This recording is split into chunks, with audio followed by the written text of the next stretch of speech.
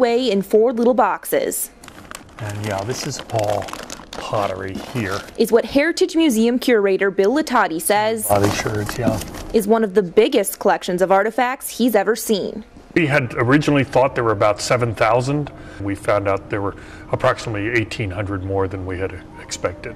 After being removed from tribal lands in 1948 without band permission, more than 8,000 pieces of pottery, stone tools, and other artifacts are calling the Bois Forte Reservation home once again. It adds to the story of the Bois Forte people, and it gives us another part to tell.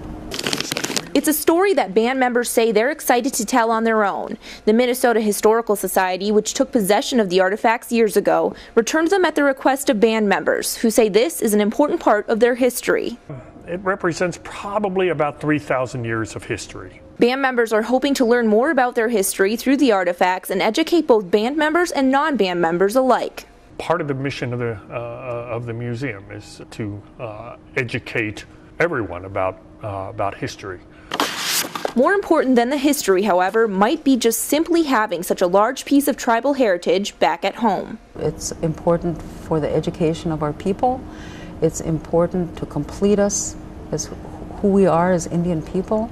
And it's just important to have them at home. On the Bois Forte Reservation, for Range 11, I'm Jennifer Austin.